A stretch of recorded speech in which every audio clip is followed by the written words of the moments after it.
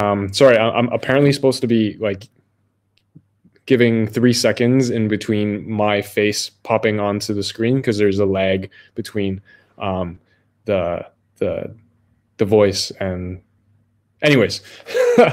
um, Thanks everyone again for attending CSCON. This is we're on day 3 of CSCON 1, and we've already had some awesome talks in the morning, and we'll continue to roll through until 4 p.m. Eastern today. And yeah, great talks coming up, including Ethan Buckman in about half an hour, and Robert Habermeyer at around like 2:30, I believe, and of course many other talks in between too. But right now, we have another awesome speaker, this time from the Ethereum ecosystem. And let me just pull up my notes here. His name is Alex Stokes. Alex Stokes is a researcher at the Ethereum Foundation who focuses on security and scalability of the protocol. He has lately been working on delivering the merge, TM, and analyzing the stability of the proof-of-stake beacon chain. Happy birthday, beacon chain. When his hands are not full of R&D work, he likes to think about public goods, yes, public goods funding, and how we can turn short-term games into long-term ones. Very, very important. Always play long-term games. I believe that's a Navalism. And here to present the Ethereum roadmap beyond proof of stake with sharding and statelessness is Alex. Alex, feel free to unhide your camera, unmute your microphone, and come on up. Okay. Hey, can everyone hear me? We can hear you fine. There's a bit of an echo, but maybe it will just resolve. Yep. And I'll let you take it away, Alex. Thanks, Tim. Let's see. Okay. You can see me, and hopefully you can see the slides. Let me just double check. We can see your slides. Yeah. Okay, great. Yeah, so I had a great intro from Tim. Thanks for having me. I'd like to talk about the Ethereum roadmap today. So you saw Tim Baco's talk the other day, kind of leading you up from now until the merge, which I'm sure if you follow Ethereum at all, you've heard plenty about. It's a very long-awaited move for us to go to proof of stake and moving away from proof of work. So what I want to talk about today is sort of what happens after that. And some of this stuff is more R&D and less sort of like ready to go into production. So some of it will be a little more speculative, but hopefully you get a flavor of where things are heading and what other exciting stuff we have in store. So first, who am I? Alex Stokes. This is my handle on like Twitter, Telegram, GitHub, like I think most things. I work on protocol R&D at the F, and yeah, focused on lots of things with this umbrella of ETH2 that I'll speak to in a second, but proof of stake, sharding, light clients for the beacon chain, all of this good stuff. So like I said, I want to talk today about what comes after the merge TM, because there are many sorts of merges, but this is a very important one. And this kind of goes together with Tim's talk from the other day, I believe day 1. And so maybe you want to look at that after this if you missed it. This should be fairly self-contained, but essentially, like I said, it's his talk was covering from now until the merge next year. And then now what I want to say is what comes after that. And first, some context. So, I mean, yeah, from the very, very beginning of Ethereum, there was this like longer term vision of these series of upgrades, through like Frontier, Homestead, Constantinople, Metropolis, all of these things. Cumulative Serenity, which would sort of be this like final resting place for Ethereum, where like the development of the protocol would be done in some sense. And over time, it's like changed a lot. There's been a ton of research and development over even like the last few years that have like heavily influenced what this looks like and what makes the most sense. You've probably heard this phrase ETH2. And again, that's a nice way to like refer to all these different things in Umbrella, but we're kind of moving away from that because ETH2 kind of implies, the thing after ETH1, and then that already implies that what we have today is ETH1, and then there's this like sequence, and the point Ethereum, and there's all these different things we can do to improve Ethereum. Importantly, right, we want to support billions of users in a sustainable way. And the only way that really matters is if we can retain the decentralization that gives Ethereum its strength in the first place. So the question's like, how do we do this? It turns out it's quite hard. But actually, let me switch back over here. If anyone has any questions, you can maybe ask in the chat. I don't think I'll quite see them because I'm looking at the slides, but feel free to ask, and definitely I'll try to make time at the end for Q&A. All right, so what we have so far is the merge. This is imminent. And again, it's moving Ethereum to a proof of stake based consensus from today's mainnet, which uses proof of work. And there's a catchy little phrase here of the 3 S's that we get from this. We should have enhanced security, enhanced sustainability, and enhanced scalability of the protocol. And the merge kind of lays the groundwork for this. I did want to call it here with sustainability. You have both in protocol senses of the word and also out of protocol senses of the word. And so what I mean by that is that there's sustainability in the protocol sense, which is like, how do we make sure that the protocol can, be easily run in like 5 years, 10 years, 100 years? And that's something we're going to talk about later in the talk. As soon as the merge happens, though, we'll have this other set of benefits immediately, which is this sort of out of protocol bucket. And the big one there would be the energy consumption. And I pulled this from one of the blog posts that we put out, and it just shows relative energy consumption per transaction. So, if you look at energy consumption for a Bitcoin transaction, it's something, on the scale of the Burj Khalifa. And if you look at Ethereum proof of work today, there's less hash power securing it, so there's less energy that has gone into it, so it's much less small. And then you get to ETH proof of stake. It's like a screw, right? And you can look at the numbers, but basically it's like orders of magnitude reduction at each step. So that should be great, right? For the ecological benefits of Ethereum. And just to round out this picture, the other thing would be, the security of the protocol, right? Where there's already over 8 million ETH that are staked. Today's prices, that's over $40 billion of collateral protecting the beacon chain. So the idea is to take the Ethereum mainnet state today, merge it into this proof of stake chain called the beacon chain, and start to see some of these benefits today. And then now, for the rest of the talk, we'll discuss like what happens after the merge. And it's kind of some of these other things that we want to see in Certainty but didn't quite get to, or won't necessarily get to with just the proof of stake. And that's the focus on scalability via sharding, and then how that enhances the roll-up ecosystem. And then also this notion of sustainability, not so much in the ecological sense, but in terms of how do you run the protocol, and like, is that feasible or tractable to do? And I'll kind of all of this in more detail now. So, so before we dive into it, this is a tweet from Vitalik, and very conveniently timed for this talk because it's sort of a latest pass of the roadmap as he sees it. And we have these cute names like the merge, the surge, the verge, the purge, and the splurge. And they're pretty fun. But basically, the merge is what we've been working on. The surge is the scalability increase to the chain. The verge is a move to a vertical tree, which I'll kind of get into in a little bit, but essentially it's changing the state representation of Ethereum, which is like one of the core bottlenecks of the whole protocol. So it's very important, and that sets the groundwork for statelessness. There's the purge, which is getting rid of old history, and the splurge is like this sort of catch-all bucket for all this other stuff. So like I said, I'm going to focus on scalability with sharding, and then the scalability with sharding and sustainability with these other two. And there's a bunch of cool stuff in this last bucket, but different talk, different day. So first, scalability. And the way that we're going to get around this, or the way that we're going to address this at L1 with the core protocol, is with this concept of sharding, and in particular data sharding.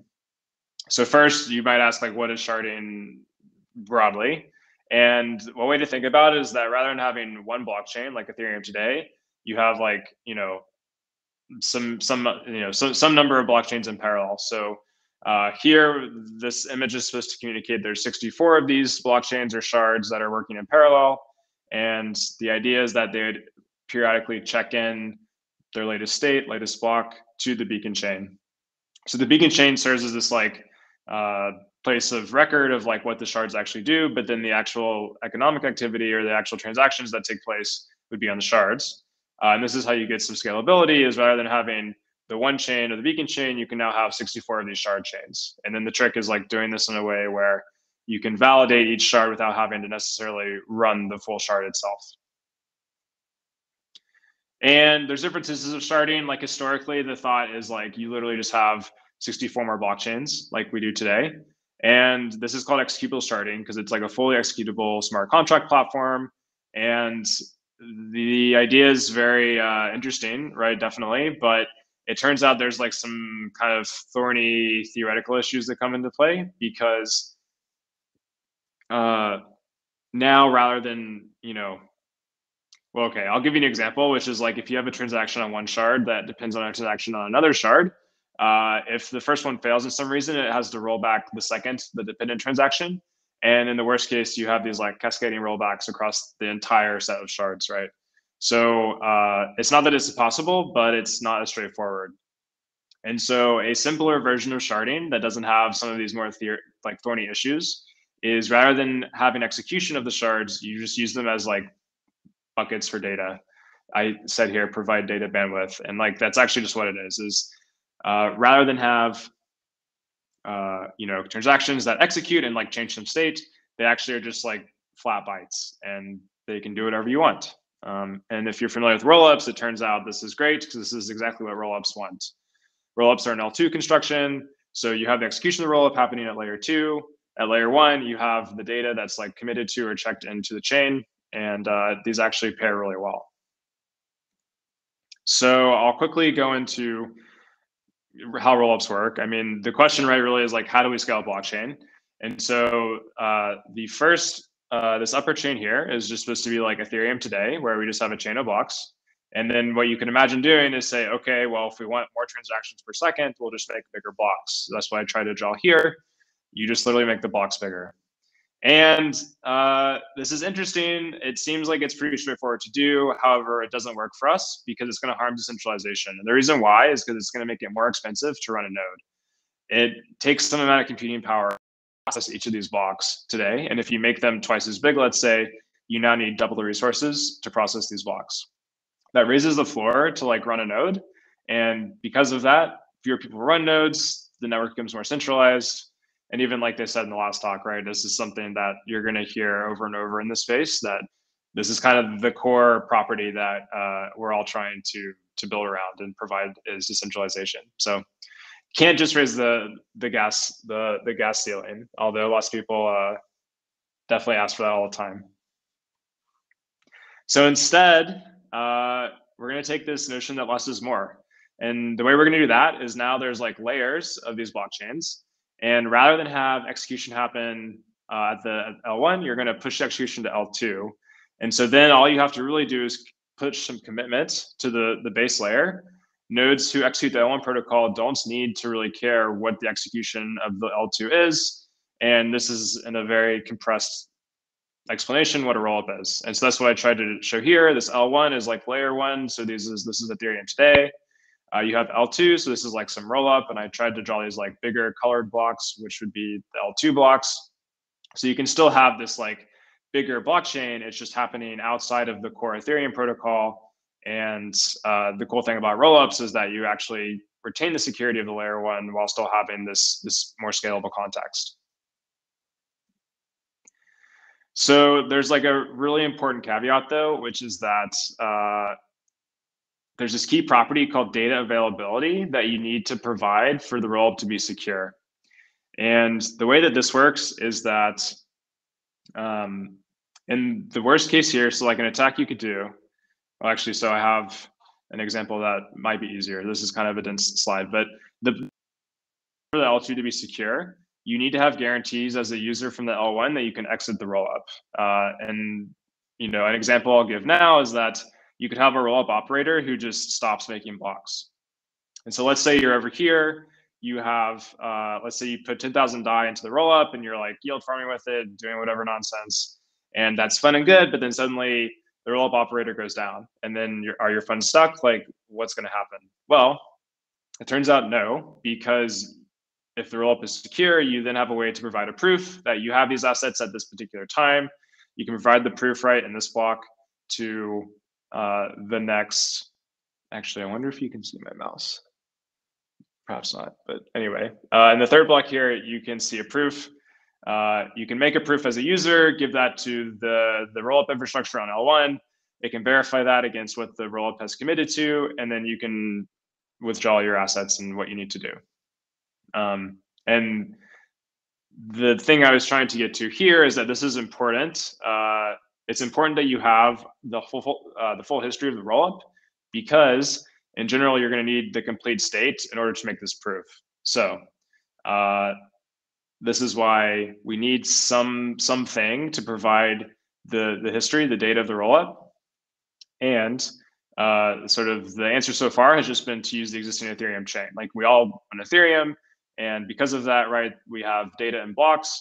You can put call data into the transactions, and then now you have this data, this available data space. And we just have these like norms in the space that, you know, there are enough nodes that have this data for you, and it's easily retrieved, and all this good stuff.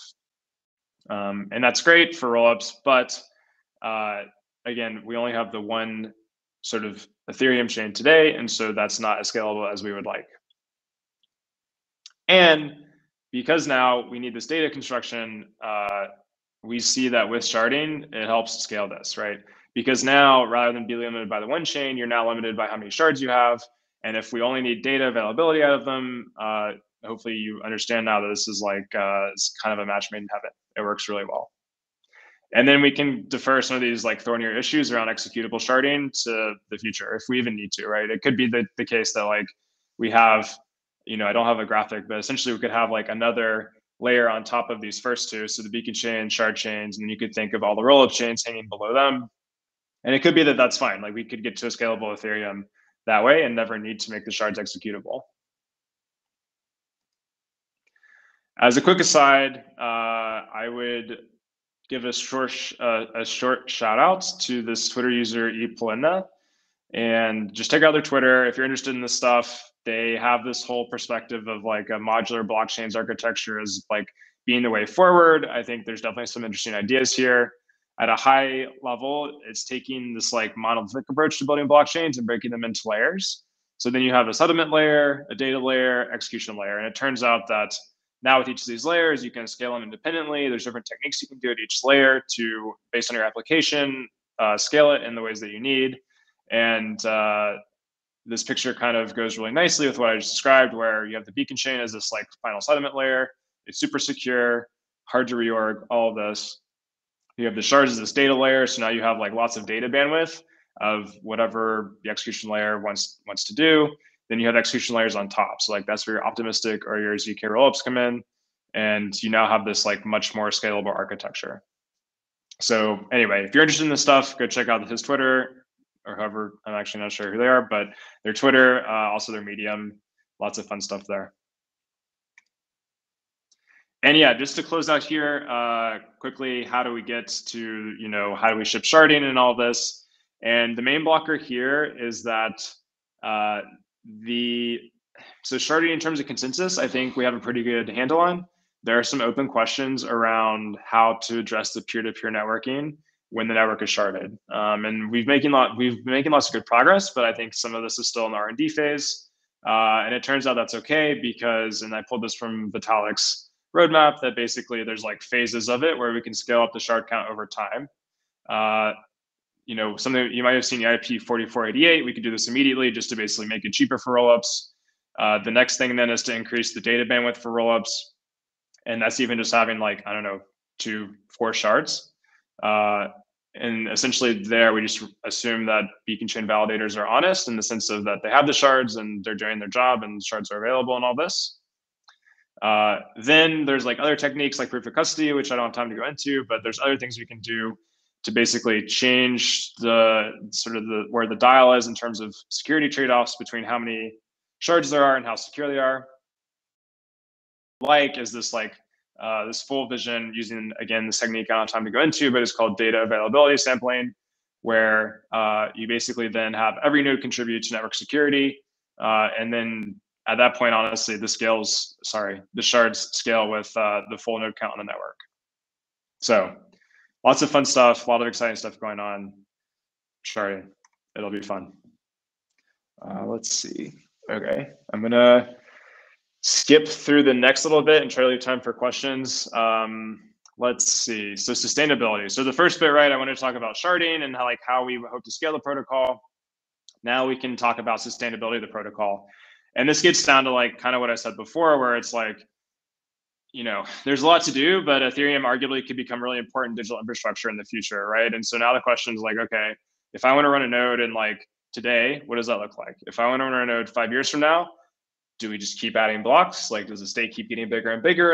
How does this work? And then obviously, thinking further out, 10 years, even 100 years, it's probably not going to work to assume 100 years from now I need to download today's block and verify it. So how does that look? Can we improve the situation? Is that the best we can do? And that's kind of the questions here that are driving this bucket of things on the roadmap. And broadly, there's two approaches here. The first one is statelessness. The other would be state and history expiry. So if you follow any of this, I'm sure you've heard statelessness thrown around a lot. The idea with statelessness is that one of the core problems I kind of alluded to earlier is that the problem with scaling Ethereum today is essentially the state. The state is random access, which is not good for making hardware that accesses it efficiently because you just actually don't know how to optimize. And state also grows because it's really cheap, honestly, to do so. Every token contract that someone makes adds to the state. So the state's really only getting bigger over time. There's not any strong notion of expiring the state. There is a self-destruct notion in the EVM, but it's there aren't great incentives to use it. And anyway, the point here is that we want to say, okay, if the state is one of our biggest bottlenecks, how can we fix that? And the cheeky answer is you get rid of the state, so statelessness. And the other prong here would be state and history expiry. And this is literally just saying, okay, kind of like I was saying a minute ago, it's there's parts of the protocol that we just might not need. If you're using the protocol 5 years from now, you probably don't care about transactions from today, right? And so the question then is what's safe to expire? What are the norms around recovering the expired history? Because we still want to validate the full chain, right? And what does that look like? So let's see. I might not have a lot of time for this, but essentially statelessness, I'll post the slides after on Twitter. So if you want to come back and read through these, please do. But essentially with statelessness, the idea is rather than have every node have the state, you attach the state that you need to every block. And the reason you do this is because now it makes it easier to build other types of nodes that don't maintain this huge growing thing and just can still validate the chain because what they need is given to them. And the way that you do this is there's this notion of a witness, which is what I said. It's rather than have the full state to validate every block then it basically has the chunks of the state that it needs stapled to it. And then there's cryptographic techniques to verify that the witnesses are correct and that everything matches. Then you can verify just those transactions in that block using the witnesses as sort of a mini database. And then you can validate the chain that way. Without having to need the full state, you can actually just keep just the witnesses in every block. So a block becomes self-validating in a sense, and that's really nice. And the reason why I want to do this, some of this is actually kind of subtle, but the way to think about it is that we want to, we essentially want to keep the cost to running a node at a fixed level. Especially what we don't want is we don't want the cost to run the protocol to increase faster than the underlying technology, right? So maybe in 5 years, 1 terabyte of disk space will be nothing and it will be fine. It's already in the past, say 5 years, become much cheaper to get a terabyte of disk, right? So there's improvements over time that will happen, but we don't want the protocol costs to run ahead of the hardware cost, if that makes sense. And statelessness is a great way to ensure that those two stay in sync because you can basically bound the protocol cost by tuning all these different knobs. And then also there's more of the design space of node type you can do, which what I've kind of been talking about so far is lighter full nodes, but also for sharded nodes. And so if you think about it, if you have a sharded blockchain, by definition, you don't have every shard. And so then the question's how do I validate a chain I don't have? And statelessness is a way to do that. again, I'll kind of skip through this, but the bottom line is there's active ongoing R&D, all sorts of fun things around like figuring out, okay, if we have these witnesses, like how do we account for them? How do we meter them? Are there different ways to improve the way witnesses are generated? And there's this whole topic with Verkle trees. And then, yeah, just practicalities of like user interaction. So like as a user, right, it's like things change a bit. If I don't assume that my full node has the state, I might have to like generate these witnesses, and there's a bunch of questions here. So I believe the latest thinking, I would point you to this note by Vitalik on his proposal to do this. And yeah, I'll post the slides after so you could take a closer look. And last thing, state and history expiry. So I looked at Etherscan even earlier today. They have charts on this stuff. Just syncing a Geth node, it was about a terabyte of like history of everything. And the last time I heard benchmarks, it was say 40 gigabytes of protocol state. And some of that depends on like your client implementation and like different optimizations they take. But ballpark numbers, these are right. And so the question is like, okay, do we need all of that data? And like I was saying a minute ago, it's like you don't need like the early transactions as long as you can trust, right, that like the chain you have is valid and the history of the chain is valid, then you can prune that history if you don't need it, right? And so this research effort is to do just that. Again, at a high level with state expiry, rather than have the full protocol state of all time, you just basically cut all of the different mutations of the state into epochs. A full node will only keep like the recent states. The older stuff can be pruned. If you need something from like the older epochs, there's essentially a way for a user to revive it with, again, proofs against the old state that it existed, and you bring it into the new state. And then history expiry, yeah, this is, I think, pretty straightforward. You just timestamp everything that your node has. If it's older than a year or something like that, you just delete it. With history expiry, it's less of a technical question and more a question of just like, what are our norms? Like, what does it mean to like have a fully validating node? Where do we get the history? Like, what's acceptable in terms of people providing the history? And a lot of fun questions like this. So here for state expiry, there's like a proto EIP, again, from Vitalik. And then for history expiry, there's an EIP here for fours. Definitely go check it out if you're interested in this stuff. So I think now I have a few questions, and actually maybe a very short time for questions. But yeah, basically reach out to me. There's an ETH Discord. Please get in touch if you want help with this stuff. There's so much to do. But again, like I said, the future looks very bright. And the future is bright indeed. And yeah, definitely, folks, follow Alex on his socials. I think it's this way. No, this way. This way. Thank you, Alex, for your talk, and thank you for going into a little bit of the Verge and I believe the Purge part of the Ethereum roadmap. The Surge. And the Surge. And who knows, maybe if you're down, you could join us next year again to explain the Splurge part of. Oh yeah, I mean that's all the fun stuff. That's the like when people talk about moon math and things. That's where that comes in. Nice. But yeah, thank you so much for your time. Really, really, really have some questions from the audience if you're down to take some of them. Yeah. First question is from Anonymous with 3 upvotes. How easy or complicated is it for a user to get and provide a proof to exit the rollup? This process should be easy for the end user. Any example of how it might work? Yeah. I agree that it should be easy. So, the specific details will depend on the format of the rollup and like Arbitrum or Optimism or like ZK Sync, right? They're all going to have like different representations on L1. And so that's going to inform what these things look like. Essentially, all of the rollups have state commitments, just like we have a state root on Ethereum today. And the way that would work is that you need to provide a Merkle proof from like whatever your rollup state representation is. From your state object, which could be like a token balance, or it could be like a NFT claim, right? One of these things, and that would go to the state root. And then,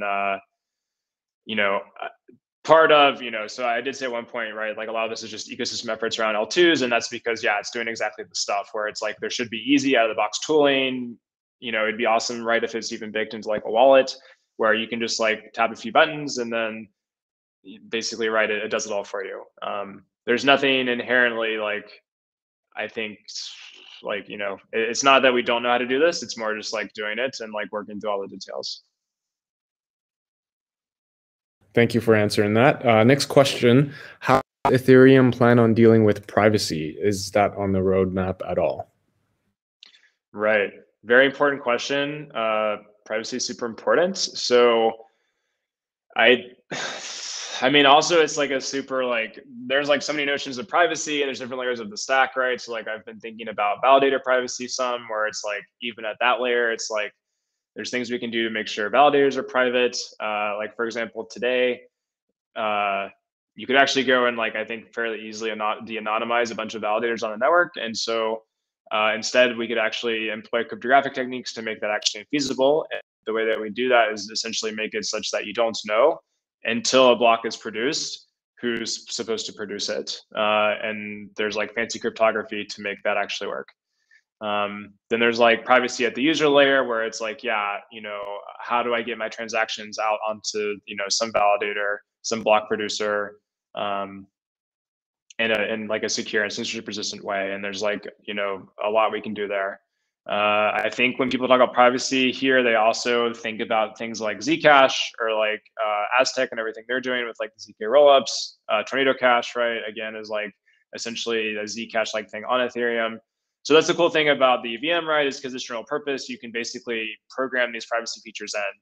And so, I would hope that sort of how we have, the migration from like HTTP to HTTPS over like the last decade, let's say, we'd have where it's like maybe today, you could like find my DAI transaction because it's sent in clear text, but then one day it's shielded in some way. And yeah, certainly lots of people are thinking about it. I didn't talk about it today, but it's very important. The stuff on Vitalik's tweet that I posted with the splurge, there's a bunch of stuff in there related to privacy. Cool. Yeah, that's definitely something like I'd be interested in learning more about, especially for like privacy at the transaction level and at the user level. But thank you for answering that. Next question. What would be the best application to be implemented in the shard?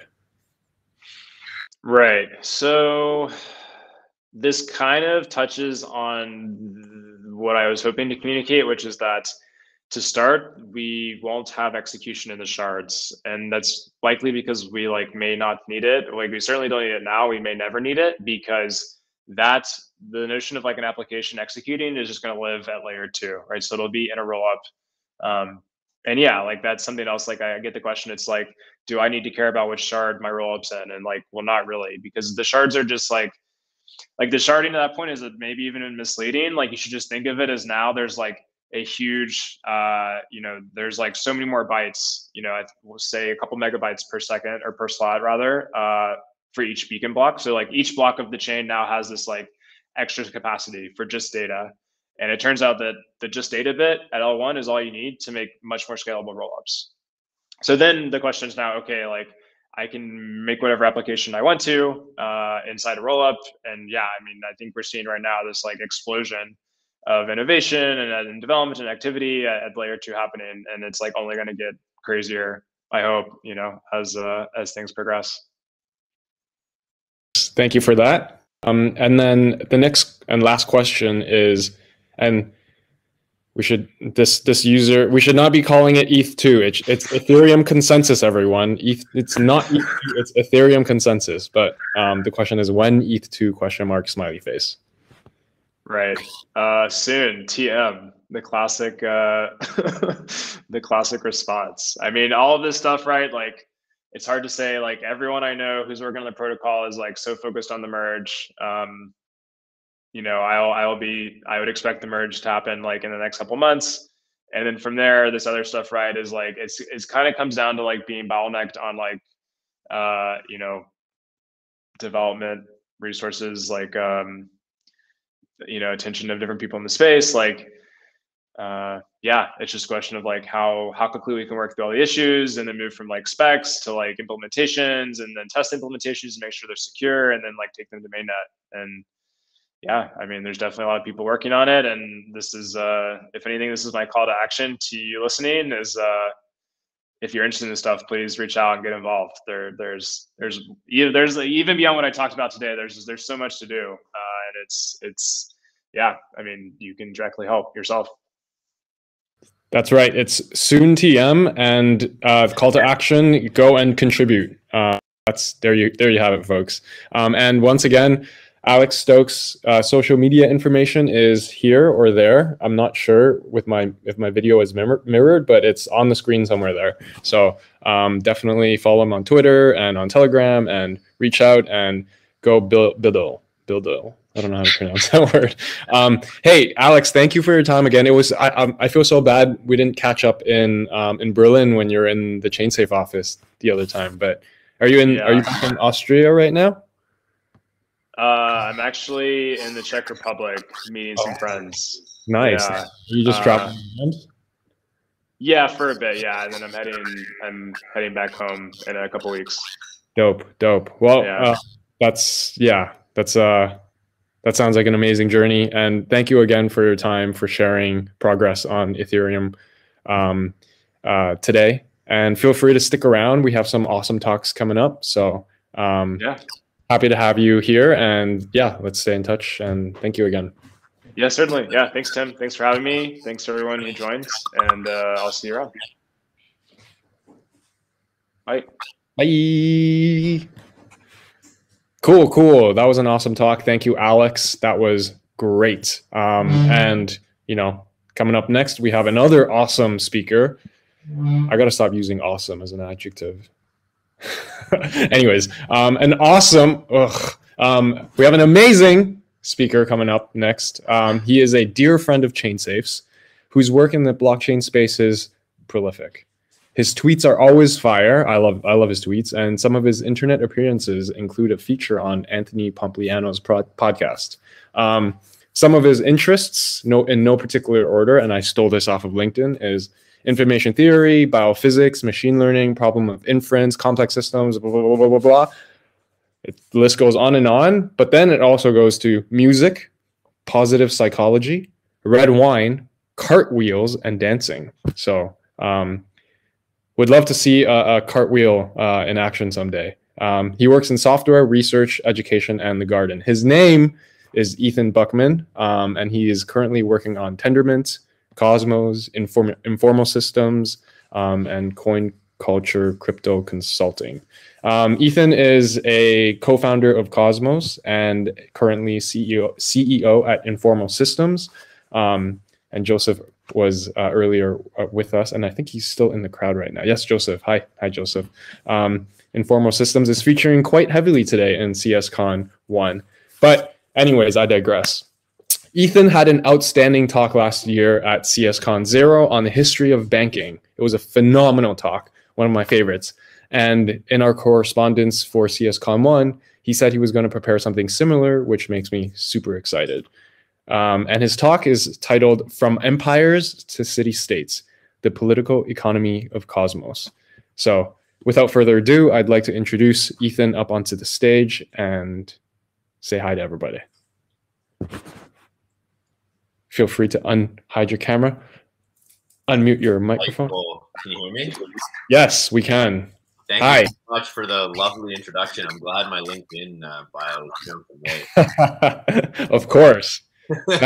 Representing the informal hoodie. Okay, I'll let you take the stage. I'm looking forward to your talk, and thank you for being here today. Thanks a lot. Hi everyone. Let's get this sharing thing going. This looks good. All right. Good stuff. So so I'm Ethan. I've been introduced, so I don't have to say too much about that. Co-founder of Cosmos, CEO of Informal Systems. I'll tell you just briefly about Informal. We're on a mission to be deeply ill institutions in society. Software, how we build and deploy it. Money, how we issue and distribute it. And organizations, how we own and govern them. And we work on all that in a lot of different ways. We do a lot of work in formal verification to try to improve the way we develop software. We build model checkers. We build tools that allow people to easily generate an infinite number of tests for their software. So rather than writing, hundreds of lines of boilerplate code to test your software, you write 10 lines of TLA plus, and you can generate an infinite number of tests. We use that in security audits and so on. On the Cosmos side, we do a lot of R&D, a lot of protocol design. We built Hermes, which is one of the leading IBC relayers. So we'll talk a little bit about IBC later in the talk, but that's the sort of networking piece that connects all these different blockchains together. We also run the Cephalopod Equipment Validator, which is a validator on a bunch of different Cosmos networks, and hopefully more chains beyond. So if you're looking for a nice place to delegate atoms or some of these other tokens, the Cephalopod Validator is there for you. Informal is also structured as a worker cooperative. We care a lot about political economy. We're not one of these people that one of these teams that say, oh, we're just on a mission to ship like a singular product, and so no political discussions. Every company is a deeply political entity, and it's important. It's important to always remember that. And I like to generally talk about political economy in these talks and not get too technical or too in the weeds. And I hope people enjoy that. So today, this talk is titled "From Empires to City-States: Political Economy of Cosmos." I'm not really going to talk about empires and city-states. I just like that title and framing to sort of remind us what we're doing, where we're coming from. As Tim mentioned, I gave this talk last year at the ChainSafe conference about the history of banking. It was called Free as in Banking. It was a lot of fun putting that together. I guess there's a lot of expectation about this talk because I've sort of built things up, but hopefully it will follow in the footsteps. Well, there will be a little bit of repetition from last year's, but hopefully not too much. And so I'm just gonna jump into it. So here we go. Whose money is it anyway, right? So all this stuff about blockchains, cryptocurrencies, so much of it has to do with like money and what are we doing with money. I like to say that Cosmos is actually a political economic philosophy masquerading as a blockchain technology. And Cosmos is really about transforming the way we think about and interact with money in the long term. And it takes a long time to get there. There's a lot of infrastructure we have to build up. But the reality is that, the central banks have, people like to think they're responsible for money but they've just done such a terrible job of managing things. And sort of under their watch, we've developed this incredibly unsound and unsustainable system of global finance, which has literally become an existential threat to the species and the planet at large. And so obviously, these people can't be trusted with money anymore. Not to say, I'm not going to go all conspiracy and say, oh, they're malicious, they're taking over the world. I just don't think they understand. They're just bad scientists. Economics is sort of riddled with bad scientific method and issues. But the central banks really don't seem to know what money is anymore. They've kind of lost control of it. They think they control money with all this bank reserve stuff and quantitative easing and stuff they're doing, but that's not money. I've never used a bank reserve to pay for anything. Like Bitcoin seems to be more money than a bank reserve is, but that's all the central bank can see. And the reality is that the commercial banks are really the ones that are sort of most involved in creating money and issuing money, but the central banks don't really understand that and don't really seem to know what the commercial banks are up to.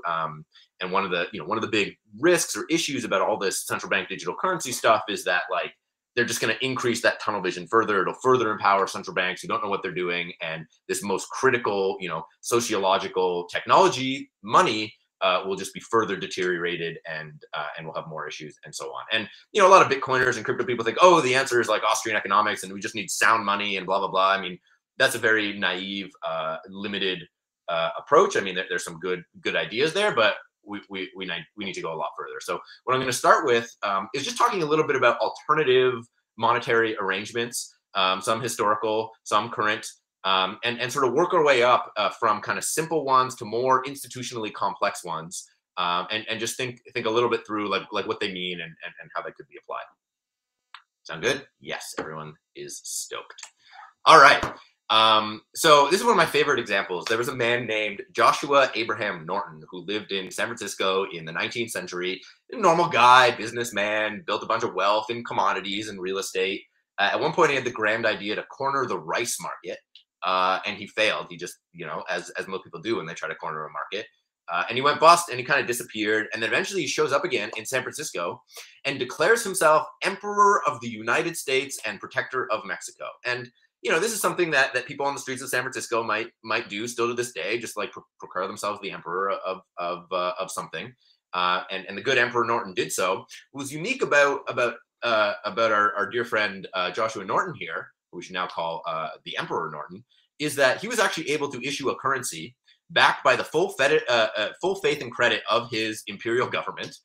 which he claimed was, the United States and Mexico. And he got that currency actually accepted in certain establishments that he frequented in San Francisco. So he could go to bars, he could pay for drinks with the money that he printed under, as the emperor of the United States and the protector of Mexico.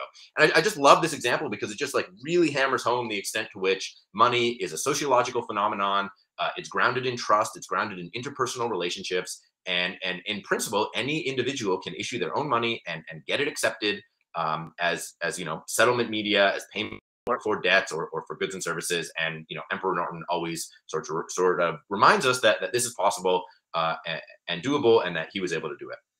There's a wonderful quote by Robert Anton Wilson, who wrote the Principia Discordia. It goes like this: "Everybody understands Mickey Mouse. Few understand Hermann Hesse.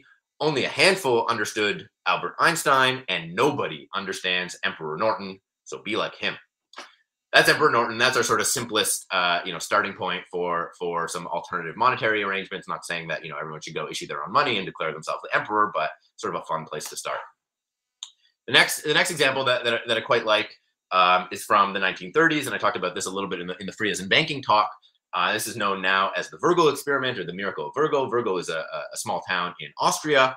Like every other city on the planet in the 30s, it was suffering from the Great Depression and was sort of, its economy was in shambles. No one was spending money. It was sort of a crisis. Now, there was a guy, an economist named Silvio Gesell, who lived in the late 19th century, early 20th century, who had this idea that was really grounded in, he was sort of a follower of Henry George. Now, we could do a whole talk on Henry George. I would love to. Henry George is sort of a long forgotten, brilliant political economist of the 19th century. He was one of the founders of the progressive movement in the US.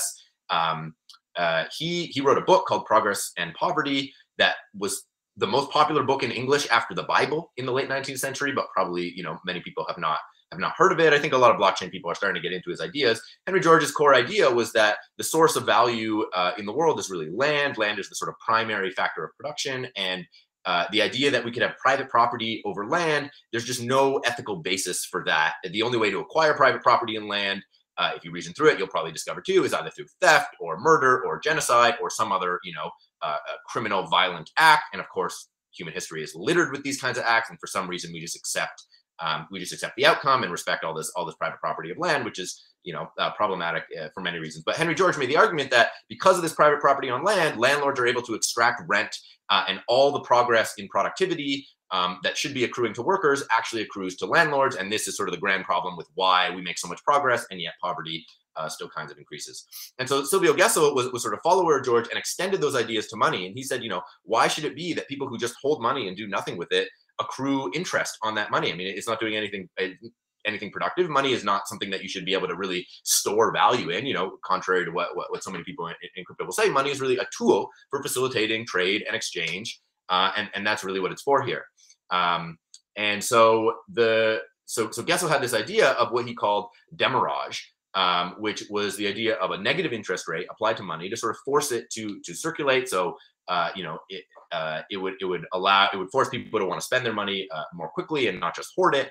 And this had a huge impact in the town of Virgo, where the mayor sort of rolled out this experiment where they would affix a postage stamp every day that you held money. And so that would sort of encourage people to spend it more quickly so they wouldn't incur this cost. And the town of Virgo just rebounded completely. The economy was booming. It's now known as a miracle. And of course, the Austrian central bank showed up and shut this thing down and said, nope, this is bad. We're not going to let this happen. And that was sort of the end of the Virgo experiment, unfortunately. So the next example I want to talk about are mutual credit. So we went from, individual issuing their own money to sort of city issuing their own money. And now I want to talk about sort of another institutional structure that allows a community to actually issue their own money in the form of what's known as mutual credit. And there's a great example here, the Veer Bank. So, in Switzerland in the 30s, also struggling with the Depression, a group of businesses came together and said, hey, let's create a cooperative that allows us to take out loans collateralized by our future production. So what that means is if you're a business in this cooperative, you can take out a loan, say, 1,000 Swiss francs, and promise to pay it back.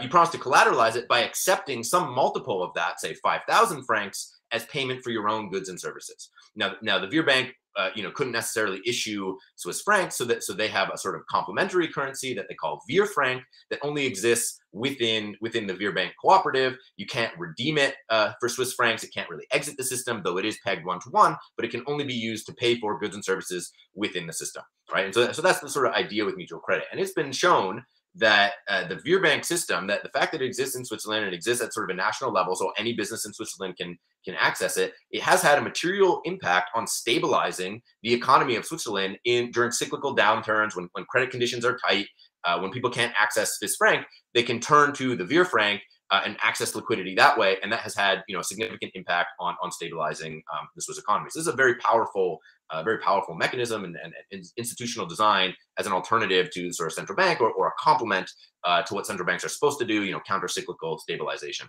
There's a few other examples of mutual credit systems that are more recent. So the Vir Bank goes back to the 30s. It's maybe the largest and longest and most successful complementary currency system. But there's Sardex, which launched in Sardinia maybe a decade ago, and it is gaining quite a bit of popularity. And there's Grassroots Economics, which has been running in Kenya, also a mutual credit system allowing small producers and marketplace sellers to take out loans collateralized by their future production. So it's a very, very powerful and enticing system. But the challenge with mutual credit is, it does need to leverage a unit of account. It does need to issue its own medium of exchange within the system. So you do have loans going on, and you have to manage that, and you have to deal with defaults. And there's a lot of complexity. It can be difficult for these things to scale. Now, another kind of example of a monetary arrangement, which is much less well known, is the idea of credit clearing, right? And so there's this amazing paper that came out about a year ago called Liquidity Saving Through Obligation Clearing and Mutual Credit and Effective Monetary Innovations for Small and Medium Enterprises in Times of Crisis. So that's certainly a mouthful, but this was an academic paper. And the idea behind credit clearing is that if you have a group of businesses and they're doing business with each other, and say I owe Aiden $10 and Aiden owes Tim $10 and Tim owes me $10. Normally, I would have to come up with $10 from somewhere, go find a $10 bill, or go to my bank and pay Aiden, and he'd pay Tim, and so on. So we'd have to actually cough up the liquidity, the real token, the real medium of exchange to clear these payments. With credit clearing, all we do is surface the information about our existing obligations and search for cycles. And wherever we find a cycle, we can actually clear the payments in that cycle automatically without anyone having to come up with the medium of exchange, without actually having to come up with the liquidity.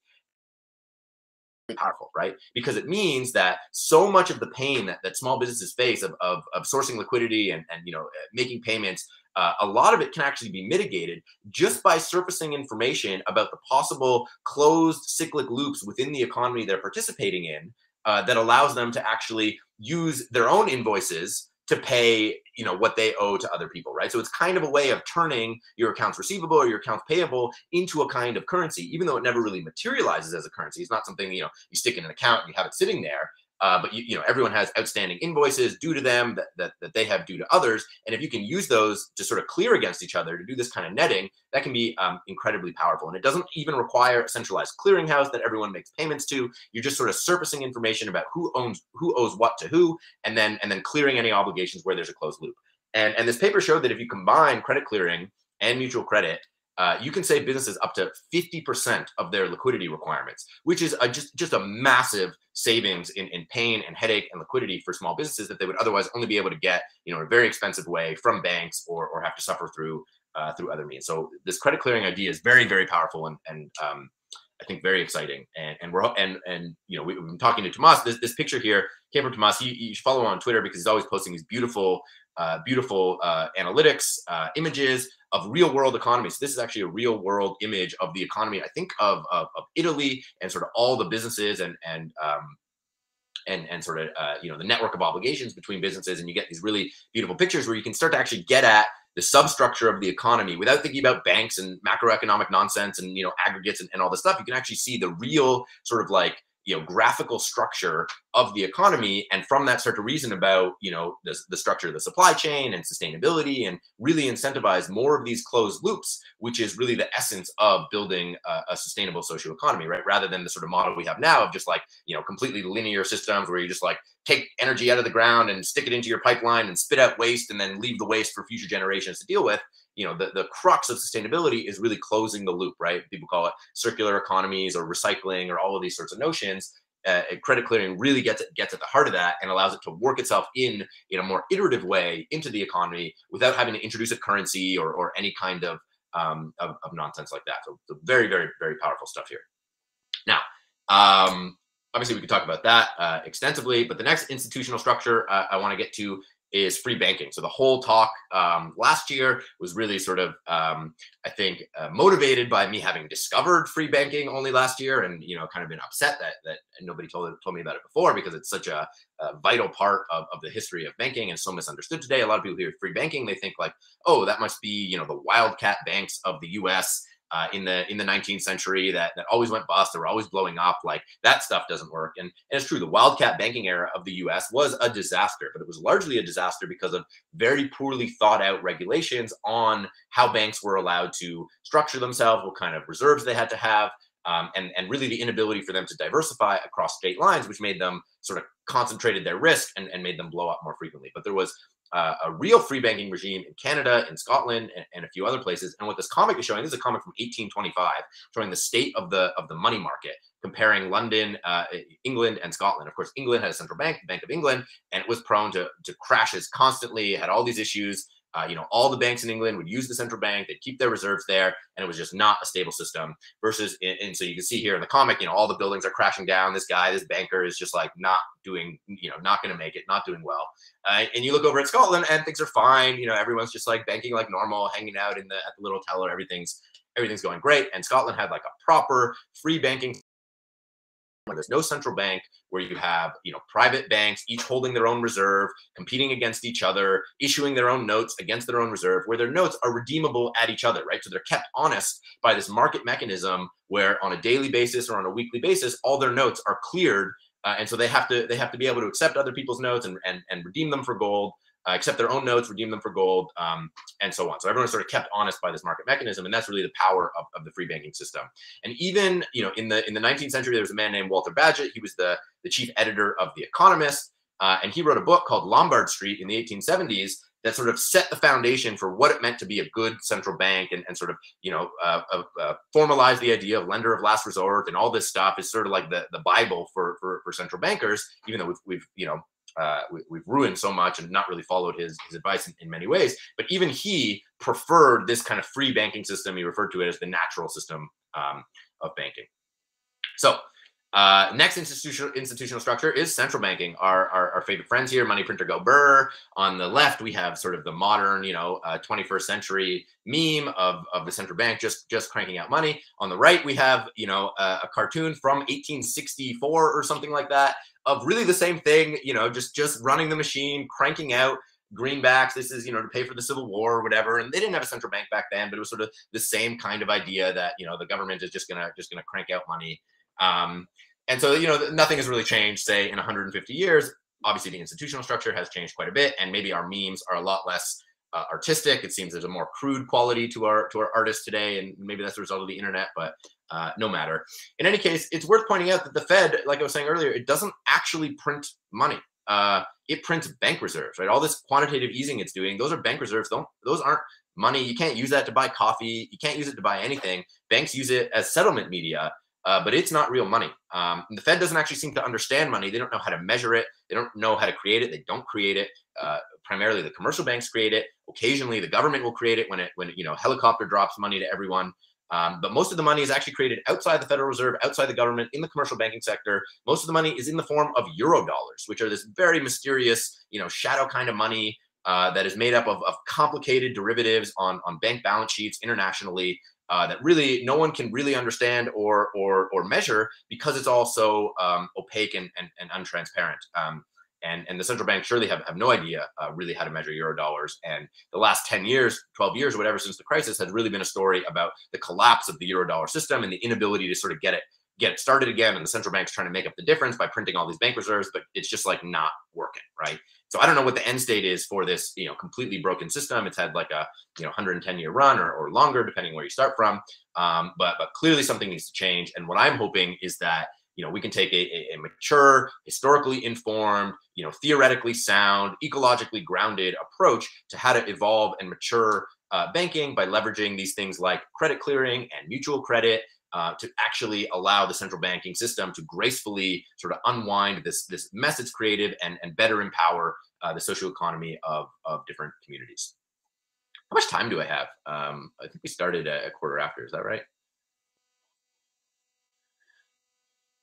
Clueless me. Feel free to take like 10 minutes more, 10, 15 minutes more. Should be good. Okay, perfect. Very good. So the next infrastructure we all know and love is Bitcoin, right? Bitcoin sort of showed up in 2009 and was like, oh, you know, we're an answer to the like brutally corrupt system. Let's get this thing, and of course many people have jumped on, and everyone's talking about hyper-Bitcoinization or whatever. I mean, that's a little bit crazy. Bitcoin is incredibly valuable and powerful. For what a lot of people like, oh, it uses all this energy, it's not for anything, you know, it's some like alt-right a revival of like pure Austrian economics or something. I think there's a Hey Ethan, sorry to interrupt, my sincerest apologies. The microphone is sounding a little unclear. I'm not sure if something happened to the audio there. Oh no, is that better? Yes, a lot better. Sorry. No problem, I just moved it closer. I think the story of Bitcoin is very nuanced. I tried to write about this in this blog post, Orange is the New Green, if you're interested in checking it out. But the reality is all of us are only here because of what Bitcoin accomplished and because of the revolution that Bitcoin initiated that allows us to really think about community money, you know, more broadly, and about building systems that can start to heal these like deep institutional traumas and wounds that have been afflicted over generations of just like not really thinking clearly about how to do money and what money is and its relationship to sociology and so on. So from Bitcoin to atoms, the Cosmos Hub. So one way we think about what the Cosmos Hub is sort of like Bitcoin, but with interoperability, right? It's kind of a conservative, low risk, a low number of features, safe place for payments and for custodying assets and for accessing this sort of, you know, decentralized ecosystem of services, but it's not sort of off on its own in a little silo the way Bitcoin is. It's interoperable, and everything the Cosmos Hub has done and focused on, and the Cosmos project has focused on, is enabling this kind of interoperability so that many blockchains can come online and can access services that are, you know, made available by the Cosmos Hub and secured by the Atom token, and the Atom taking on sort of a new kind of monetary role in this larger ecosystem, trying to, you know, extend this story of these alternative monetary arrangements, first by being really a staking token and driving the security and, you know, proving out this new kind of proof of stake model, kinds of use cases as being kind of you know, key prime sort of collateral in the larger system and being like a safe place for the internet of blockchains to sort of explode around. And at the heart of the Cosmos vision is this notion of sovereignty and interoperability. These are the sort of key values that have driven everything. That every community anywhere should be able to be sovereign over their own applications and infrastructure, and yet still interoperable with everyone else, right? So rather than like, you know, deploying a smart contract to some blockchain that doesn't care about you and you know, might upgrade or you're subject to its gas prices and all this stuff, you build an application specific to your community, run by your community, governed by your community, operated by your community, end-to-end sovereign, and yet still interoperable with everyone else. And that's really what the Cosmos vision is about. And, you know, there's this idea in Ethereum of like the world computer. And, you know, to me, the world computer is a lot like a mainframe, right? It's like Dell talking about in the 30s, like, oh, there's going to be one mainframe and it'll support all of the world's computing needs, and everyone's going to do their computing on the Dell mainframe in our basement. Of course, that's not what happened. We got the internet, we got the personal computer revolution. Everyone now has a computer in their pocket, on their desk, and they're all connected to each other over the internet, right? And so we don't have mainframes, we have personal computers and internet. And I think the same sort of thing is happening in the blockchain space. Rather than, you know, this world computer vision, what we're actually talking about are community computers. Every community can have its own computer, right? So it's not a personal computer anymore. It's a personal computer owned and operated by a whole community. And each community gets its own computer. We call it a blockchain, whatever you want. I prefer community computer now. And they're going to connect to each other over a new kind of internet to create an internet of blockchains. And just like, you know, in the internet of personal computers, we have a general purpose interoperability protocol, you know, TCP, that allows all these computers to connect and share arbitrary information and communicate in arbitrary ways. In the blockchain space, in the community computer space, we have our own protocol that we call the Inter-Blockchain Communication Protocol, or IBC, the general purpose communication protocol for arbitrary communications with each other. What does that look like? Well, today it looks like this. This is just this blows my mind every time I look at this thing. We've been talking about the Internet of Blockchains for like 6 years now, and it's here, it's coming, it's happening. There's this is from mapazones.com, which is tracking all these IBC enabled blockchains that are starting to talk to each other. So these are real live blockchains, community computers, whatever you want to call them. There's like 25 of them or something, and they're all just starting to connect to each other permissionlessly, using IBC however they want. No enforced topology, no rent seeking, no one saying, oh, you have to use this, you have to pay this. Just complete sovereign interoperability. Just an unbelievable, beautiful sight to behold. I encourage you to go to mapazones.com and check out what's happening there, because this is really like the ARPANET, very early days, internet exploding, and you can sort of watch it live. More and more chains are adopting IBC, even sort of outside Cosmos proper. There's work in the Polkadot ecosystem and in other ecosystems to adopt IBC and to connect into this, growing, delightful internet of blockchains. And of course, there's one blockchain that I was sort of talking a little bit about, the Cosmos Hub. It doesn't have any privileged role in this ecosystem that we enforce. No one has to pay, rent to the Cosmos Hub to use all this amazing technology we created. But the Cosmos Hub is being designed to be a sort of port city, to be a place that is a primary entryway into the larger ecosystem, a place where you can access services, a place that really enables the larger interchain, in sort of a safe, lower risk, lower regulatory risk, high security, a delightful place to sort of integrate and have service providers integrate against, while you go out and explore all the crazy innovation and happenings in the rest of the Internet of Blockchains that might be higher risk or doing other crazy things. The Cosmos Hub, sort of like a Bitcoin, is sort of stable, safe, high secure place that's providing all these services, unlike Bitcoin, to the rest of the ecosystem. So, we wrote this blog post. The Cosmos Hub is a port city. You can go check that out if you're interested. Services we're thinking about that the Cosmos Hub will provide, that we're all working on, to really support and specialize in enabling all of these other blockchains to be more successful around it, right? And one of those key one of the key features that everyone's really excited about is this idea of interchain security, of actually leveraging the sort of security of the Atom token and the value of the Atom token, securing the Cosmos Hub to secure more chains than that. And so we put out a blog post recently about this. The Informal Systems team is working on interchain security that will allow the validators of the Cosmos Hub to actually run not just the one blockchain of the Cosmos Hub, but to use those staked atoms to run multiple blockchains sort of around the Cosmos Hub over IBC, right? So we built IBC as a very general purpose protocol so that we can now build arbitrary applications on top. So rather than, for instance, doing sharding first and just focusing on like a sharding specific protocol, we build a general purpose communication protocol, and you can build, different kinds of sharding on top. And one way to think about interchain security is it's sort of a kind of sharding, but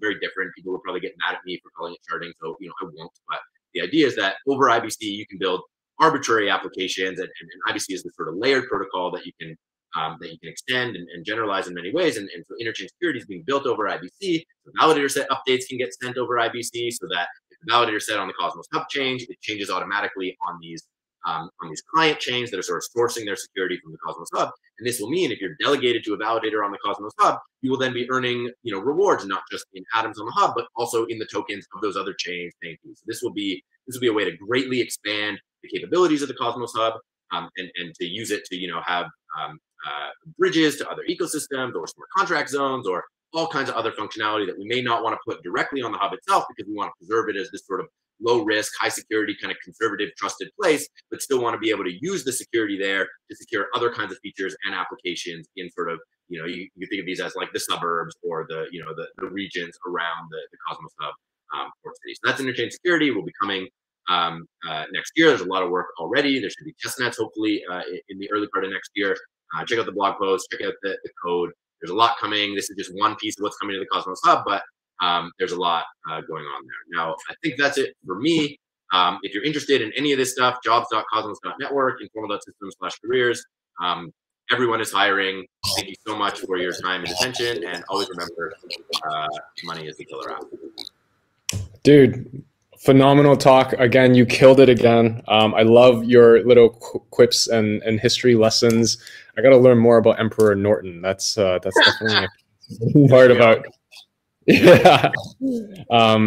But yeah, and it's crazy how like the memes like from like 100, 150, 200 years ago are still kind of like the same and applicable now. So it's just, yeah. And also another comment, love the Port City blog post, and also really like the community computer analogy sort of tweet, which is really good. Thank you thank you again for giving your talk. We have some questions from the audience. If you have some time to answer it, we'd love to hear your insights. So first question from Anonymous with 2 upvotes. In terms of currency demurrage, I don't know how to pronounce the word. In terms of currency demurrage, I can understand the benefits of increased circulation, but how do you ensure that money is being circulated into productive means? That's a really good question, and that question applies, broadly to any kind of system. In general, how do we ensure that money is being circulated into productive means? And it's a difficult thing to try to imagine enforcing from like a centralized party. From a sort of like localist and decentralization perspective, you have to imagine that if you set up, the right mechanisms, people will use them, for what they need for themselves, right? But if you create sort of corrupt mechanisms or things that lead people in particular directions, then obviously a lot goes astray. So there isn't an easy answer to this. And I don't necessarily believe that, every system needs to use demurrage and demurrage is sort of right for all. And that's the only way to do things. I'm not necessarily claiming that. I think it's very interesting and very, very powerful mechanisms. But if it's not coupled with sort of other kinds of institutional designs that really ensure, finance isn't being, there's not too much financial speculation or people aren't just like consuming quickly. Because you can think of demurrage as sort of like inflation in a sense, right? And a lot of people think like, oh, if there's too much inflation, there's just going to be too much consumption and that'll cause issues. But a lot of the inflation actually comes from the credit creation process. And so you end up with, too much money chasing too few goods sort of issues. Whereas with demurrage, it's sort of a different mechanism at play. And even though, in the long term, so to speak, they might look like they have the same kind of net impact, as Kane said, in the long term, we're all dead. And so maybe the sort of long-term asymptotic thinking isn't actually that helpful to economics. And it's really about, what happens in the short term. So demurrage at least can get people thinking, oh, I can't just hoard this and earn interest on it. I actually need to spend it on things I need. What do I actually need? Or, what do I want this money to be used for? And, the idea is that would sort of promote more productive activity. Thank you for that. Love the like economics lens and frame like of perspective too. So thank you for that. Next question from question MVP Jonathan Lorimer, who has been asking questions throughout the entire CSCON. He's on fire. Is the Cosmos Hub / Atom necessary? I have seen criticisms of the value of Atom recently and wondering if application-specific blockchains plus IBC is enough for the Cosmos vision.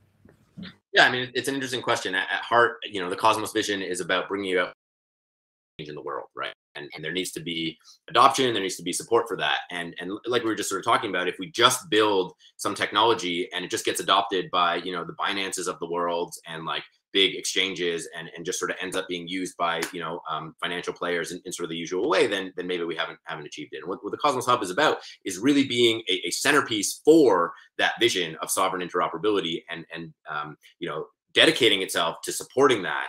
And providing services to support the sort of larger ecosystem, but always having that sort of vision in mind that, about sustainability and so on. It's not just about the technology. There's actually a political economic challenge ahead. And the crux of the Atom is that it's really there to be this sort of like prime monetary asset within that larger ecosystem that is sort of a trusted place, a place that, service providers can integrate against, that provides strong guarantees about, being conservative and not evolving too quickly and messing things up and not taking too much regulatory risk or anything like that. It's really sort of like in a sort of larger sea of, chaos or experimentation or innovation, right? So, I mean, you could ask, like, is Bitcoin really necessary? Like, blockchains have already won. I mean, yeah, I think Bitcoin is necessary for a lot of reasons. And so I think it's sort of similar with the Cosmos Hub and the Atom.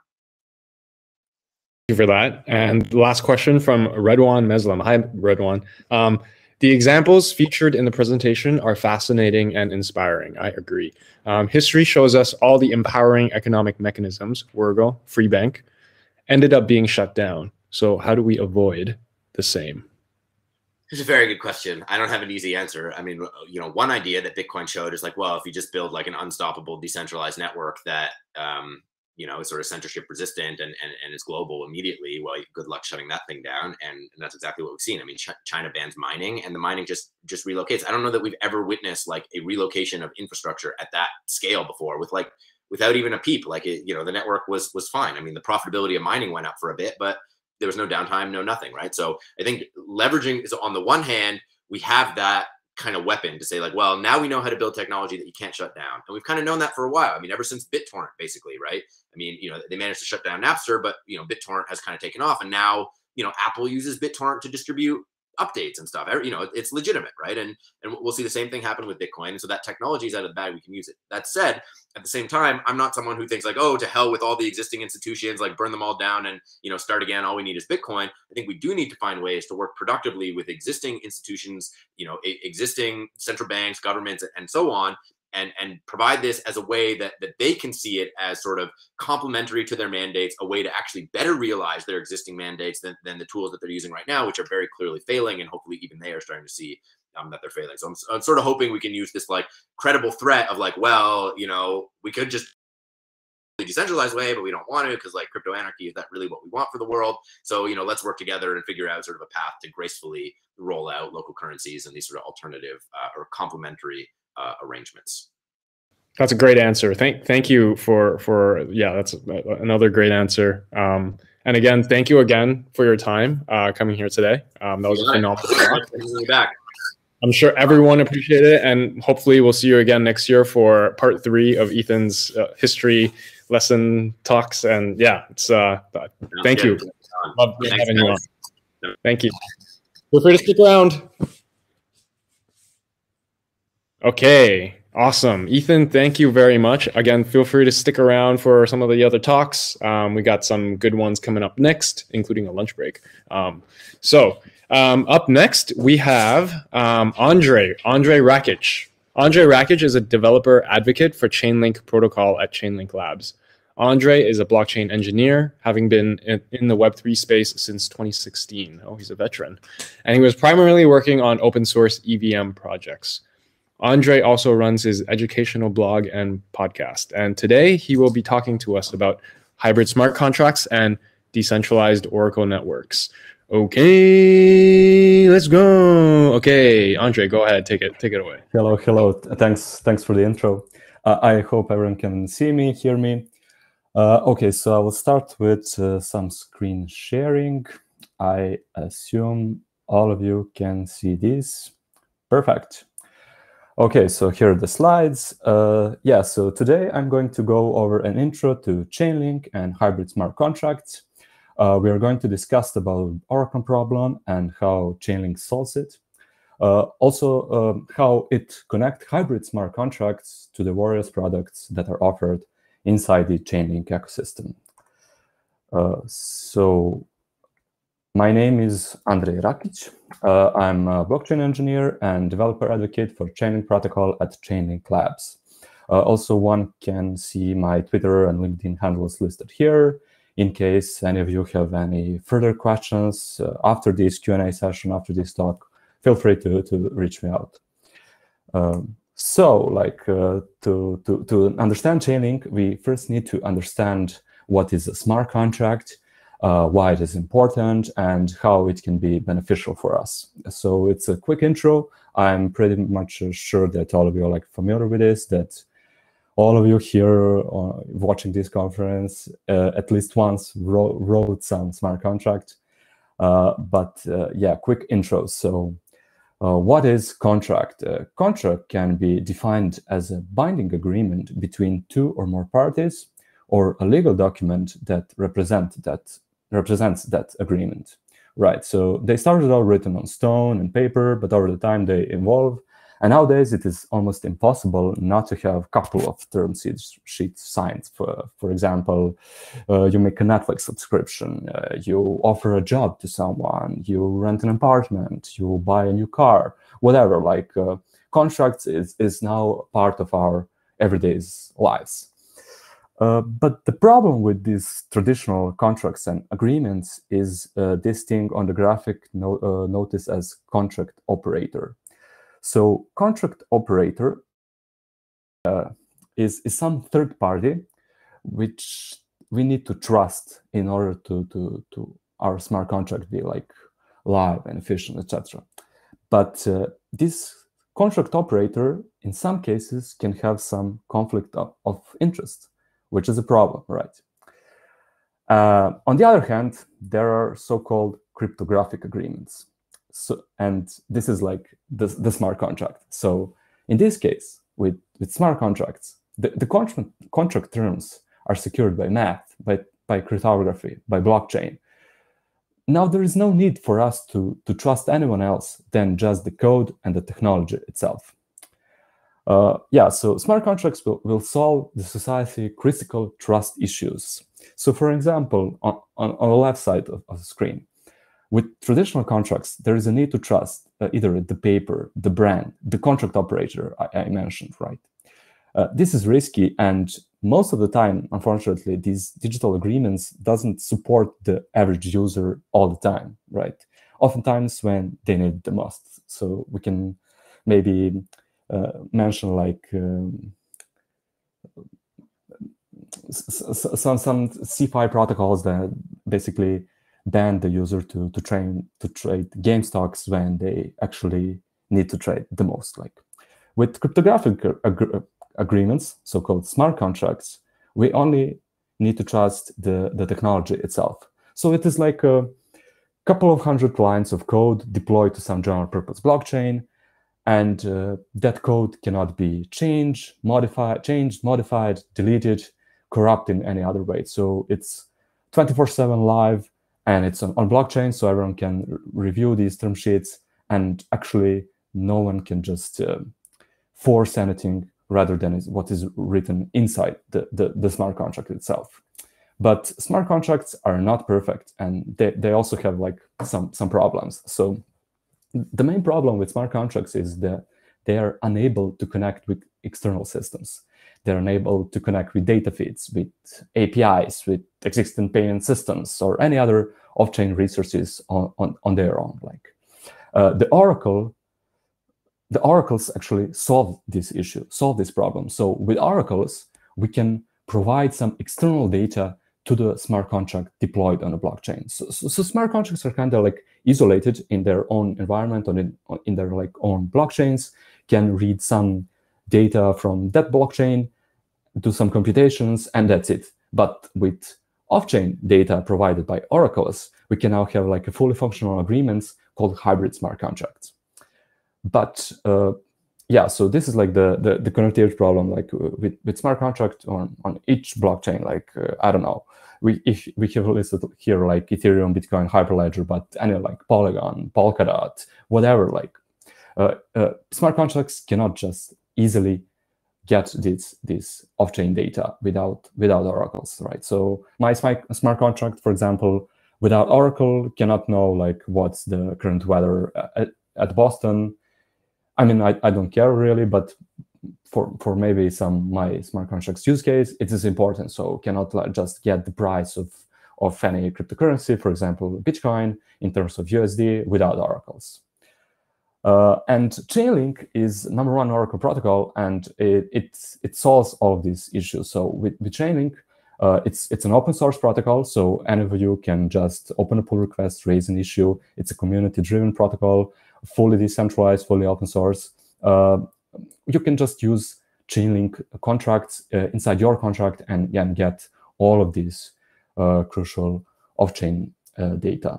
So, but oracles also have like Oracle networks has some problems. So imagine you have like a smart contract on some general purpose blockchain. It's fully decentralized environment, like bunch of nodes running the network, securing the network.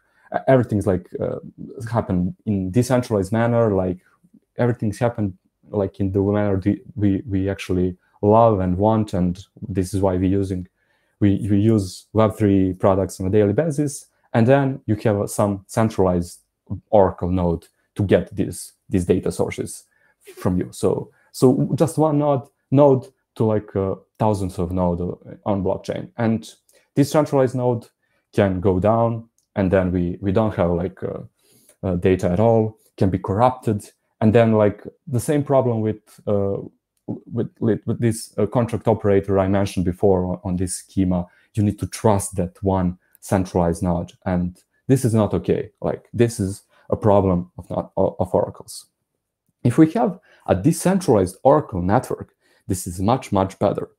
For data quality, for data privacy, for like decentralization, everything. So we have like smart contracts on any of these blockchains, and then there's a decentralized Oracle network powered by Chainlink to get all of these off-chain data to all of these like smart contracts. It doesn't really need to be just on Ethereum. You have like Chainlink services offered to a bunch of other blockchains. So it's really up to you how you're going to build your smart contracts, where you're going to build it, host it, etc. But oracles are kind of like important step in order to make like really awesome and actually useful smart contracts, because like smart contracts are nowadays backends of our applications, and these backends need to be powerful.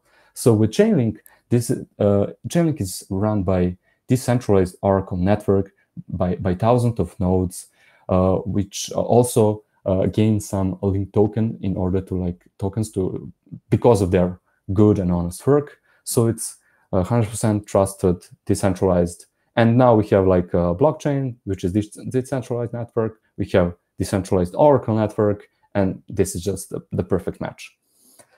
So what is this term hybrid smart contracts? So hybrid smart contracts combine on-chain and off-chain systems and computation. So on this picture, you can see in top right corner some smart contract on-chain code written in Solidity.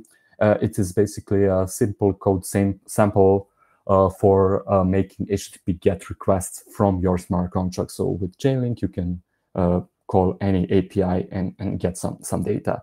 So so down right, there's like a bunch of blockchain protocols, and on the left, this is like off-chain world when we can just consume external data from enterprise systems, from traditional payment systems like PayPal, whatever. Like Chainlink it's kind of a bridge for off-chain data and our smart contracts, which are on-chain. So what features are currently live and operating on Chainlink? Although I must say, like, this is alpha leak, a bunch of new cool features is already being developed by a community. So like everything, as I mentioned, like open source, public, you can check it out. And accept like a lot of good and nice features and stuff from Chainlink in the future. But for now, like the most important feature so far are Chainlink data feeds. So with Chainlink data feeds, you can get a price of any cryptocurrency in terms of USD, in terms of Euro, in terms of any other cryptocurrency, for example, price of Bitcoin in terms of Ether, etc., etc. And it is important because with data feeds, we can write really efficient and correct and top like DeFi protocols and apps. So like DeFi is really hot word since like the beginning of 2019 or 20, let's say. But like with data feeds now, like you can write really powerful and awesome DeFi apps. So how this works? So an example. So imagine you have on the right your smart contract. It's being deployed on chain, and now you want to get the price of, for example, what token is 400? I don't know, like some token in terms of dollars, and you make a GET request to the Chainlink network to get that latest price, and a bunch of nodes inside decentralized Oracle network get this price from their like off-chain sources. The network knows how to aggregate these prices to make a median value based on nodes like reputation, etc. And finally, as the output, we have one price, which is like $400, which can be trusted and verified also on blockchain. So the bad nodes are also being punished by the network for not doing their job right.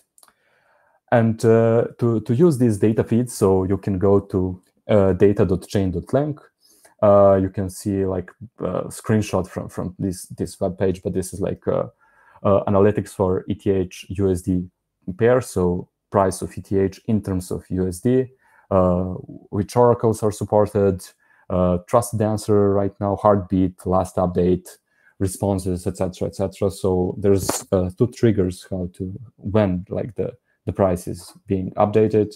So either in some time frame or when some like I think like for ETH USD is like 0.5% change, then you need to like trigger again the Oracle network to get the right price. Okay, so this is all nice, but how I can make a killer DeFi app and use Chainlink data feeds? It's pretty simple. So it's one-click really deployment. So you need to go to Chainlink documentation, docs.chain.link, find the data feeds, get the latest price like for EVM chains, but also there's a section for non-EVM chains like Solana and Terra. And there's a simple code snippet which can you automatically deploy using Remix. So this is, I think, like 20 lines of code, and it's that simple to get like the price of one cryptocurrency in terms of others. So for example, this is also like aggregator for ETH in terms of USD. I'm going to actually show you in Remix later after these slides how you can use this in your smart contract to adjust it a little bit, but it's that simple for a start. So like a lot of additional info are also in the docs, so feel free to check it out. So docs.chain.link. Second feature is Chainlink VRF. So with Chainlink VRF, we have a data source for randomness for our smart contract, but it's for securing a randomness for our applications. So like Tim mentioned that I'm in space like for a couple of years, and back then it was a practice to make randomness, to calculate randomness on a chain by hashing some block timestamp, some salt, some whatever parameter, and this is bad, right? This is malicious code.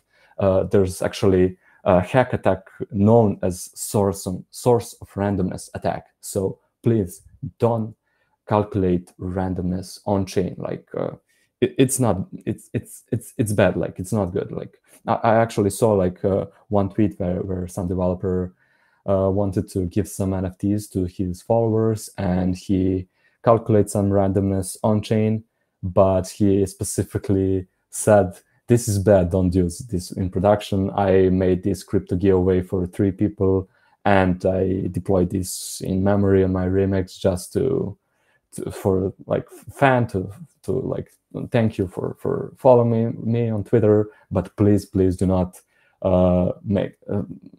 write your smart contracts and put it in production like this way. So what's the better way? The better way and the trusted way is to actually use Chainlink VRFs, because this feature provides a verifiable randomness to your smart contract. So I had like an interesting conversation like a couple of days ago or weeks, I don't know, with one of the co-authors of ERC 721 standard, which was basically he tweeted like I'm not sure how Chainlink is doing randomness, like is this reliable or not? And he specifically asked not to share with him some Chainlink docs, for example. And I answered like with him, like give him 3 or 4 or 5, I don't know, like GitHub links, point him to some things in the repo, because as I said, everything's open source, everything's public. And after that, like he didn't like had some like, I mean, he thanked me and had no doubts and further conversation, which is good, right? So how this VRF is working, basically you send a request to a decentralized Oracle network, and then that Oracle network calculates random number, and then it make a cryptographic proof on a blockchain, and then like anyone can verify on blockchain that this random number is really random, right? Because like, as I said, like nodes can be malicious also, but with this cryptographic proof written on a blockchain, we're 100% sure that this is like correct value. So right now, like it's truth greater than trust, right? So we right now don't need to trust like no third party. We actually don't need to trust like the Chainlink Labs team, for example, because everything is open source and public. We can just verify the truth, and this is like the pure power of Web3 in my mind. So why do I need randomness? I mentioned like some crypto giveaways, but also you can play with NFTs, for example. You can make games, so you can make, for example, like if I made online on chain like some in-game warrior character, and it can like have 33% of chance to use this sword in this on-chain battle, and there's like 50% with hit and miss. This is like output randomness. This is all cool and nice features and use cases for Chainlink VRF. Also on our blog, there's blog.chain.link. There's actually a great article about 77 use cases for Chainlink VRF randomness, which is amazing, right? Third service that I wanted to talk with you today are Chainlink Keepers. So Chainlink Keepers went live during this year, and it's decentralized event-driven execution. So kind of like cron job on or DevOps things for your smart contracts. So let's look at this schema. So smart contracts, as far you know already, are by its nature, like it's kind of like slow, and you need to, like, if you have a smart contract, in order to change the state, you need to trigger your smart contract to initiate some transaction in order to something to happen, right? And imagine you have thousands of users, you make some DeFi aggregator, yield app, whatever, and you need to have some specific actions at specific time, and you need to do some yield farming to a couple of protocols. And first way is to be in front of your computer all the time and just click and initiate transactions. But eventually, like, the job is going to become much bigger that even you cannot handle. But much easier way is to use Chainlink Keepers network. So what is this Chainlink Keepers network? So your smart contract development team need to create a keeper job, register on like Chainlink network. There's a smart contract. I will explain it later. And then, like on each node, each block, this keeper network is going to ping your smart contract and ask him, and ask it, like, do you need some upkeep? Do you need something from me? Like, so let's start with an example. So imagine you're doing yield farming on like these 4 protocols. So we have Uniswap contract, we have SushiSwap contract, we have Yarn Finance contract, and we have Balancer contract. And on the left side, there is Keepers network. And in order to use Chainlink Keepers, you need to implement keeper compatible interface. It's really just 2 functions to be implemented. I will show you the demo after these slides. But after we implement this keeper compatible interface, we register our upkeep to this registry smart contract and fund it with some link tokens and leave it. And that's it. Like it's going to consume that link tokens for its work, and we're just ready to just relax and watch everything going smoothly, earn some passive income while we're sleeping, etc., etc., etc. So how would this work? So on every block, the keepers check the registry for eligible upkeeps. So on the left, you have like a keeper node. So initiating check transaction to the keeper registry, and then keeper registry ask, like in this particular use case, this Uniswap smart contract and this Yarn Finance smart contracts, do they need some upkeep, like the check? And this check can return true or false. That's it. Like if it's false, nothing happens. So for example, of this Yarn smart contract, it's ineligible for upkeep, doesn't need anything at the moment, good to go. Or it can return true, which is in this example, Uniswap smart contracts, it is eligible for upkeep, and also like it can return some additional data, which is like perhaps need for this upkeep. So this data is then being transferred to the upkeep node, and this upkeep node now perform upkeep with that data. If there's no need for data, either it's good, but also like there's a feature for that. So to pass that data as an argument to your perform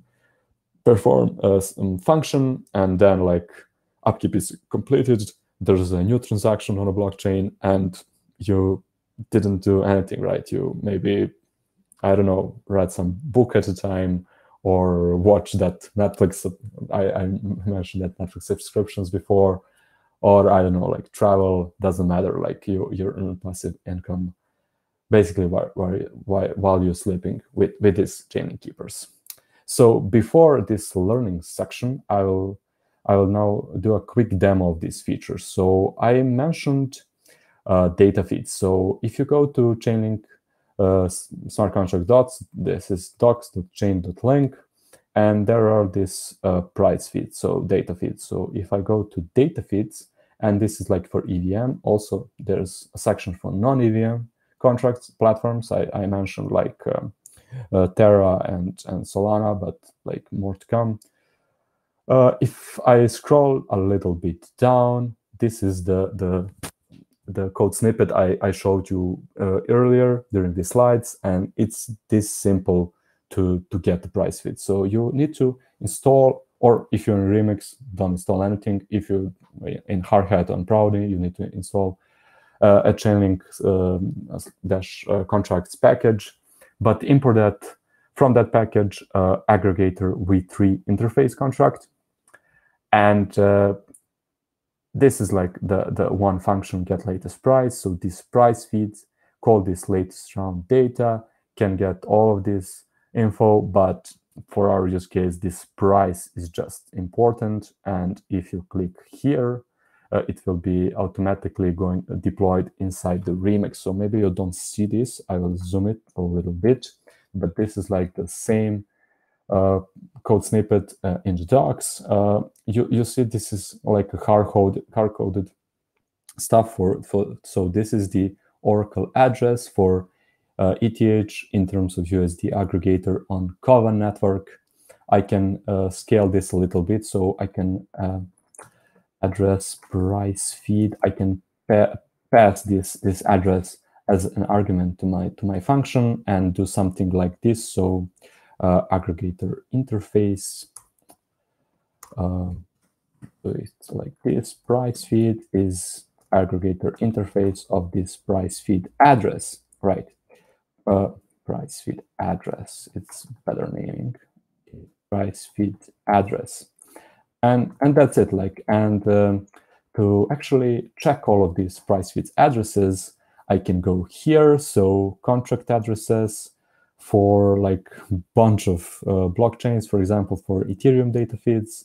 You can see like all of these addresses for Ethereum mainnet, also like for Kovan, if you scroll a little bit down, Rinkebai. Okay, you want to build something on Polygon, we got you, like Polygon mainnet, etc., etc., etc. Also, I really like this new feature. So it's like ENS, so you can look up pairs like this, like from ENS. So ETH-USD.data.eth is basically an ENS, like okay, Aave, etc., etc.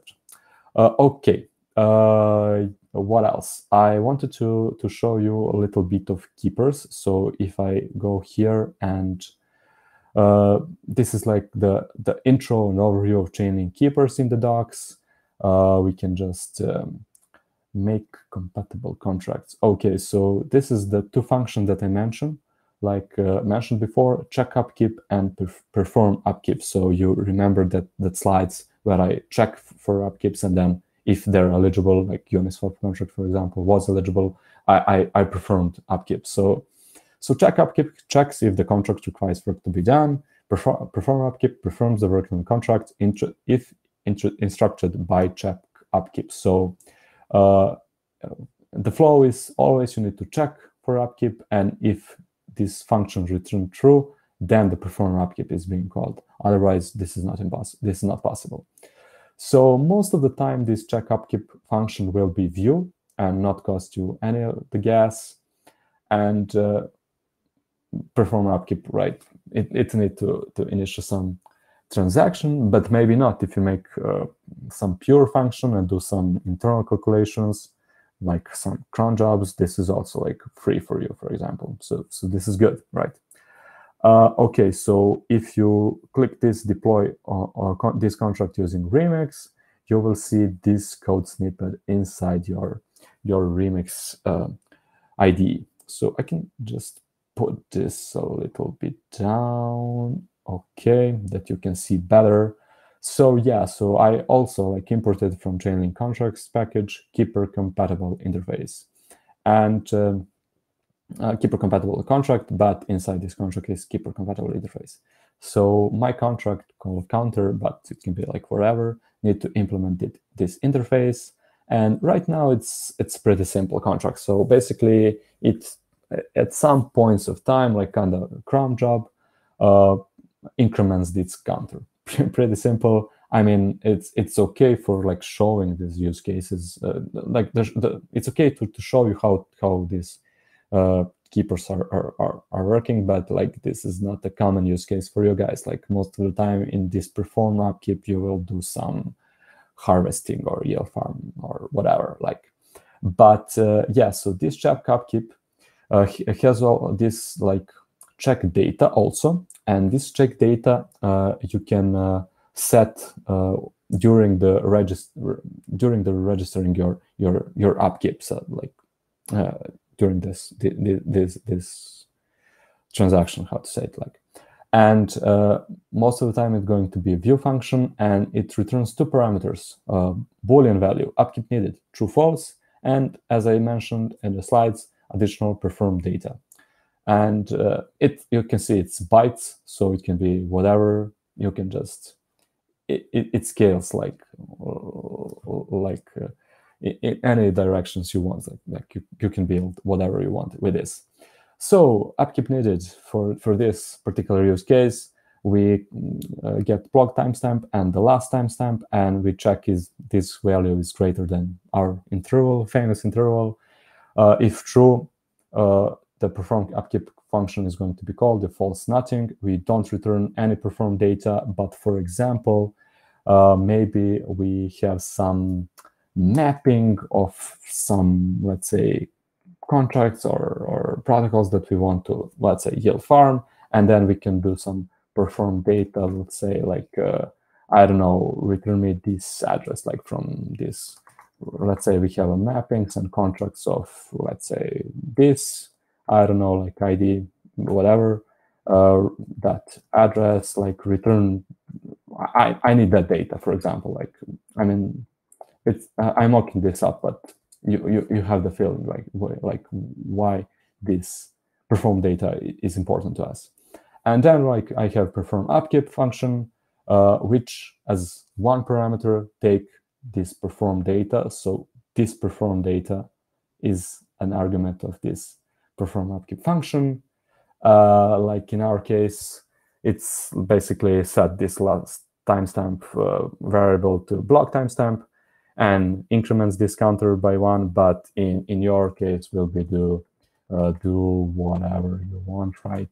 We can farm, harvest, whatever. Like it's really up to you how you're going to use this network.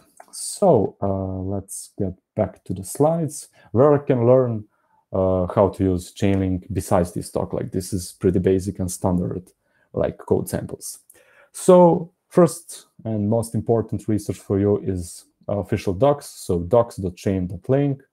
All of the from beginner-friendly code snippets and information to the more advanced usage. You can see APIs and details and read all of this for all of the features, and it can be really helpful and beneficial. Second one, blog.chain.link.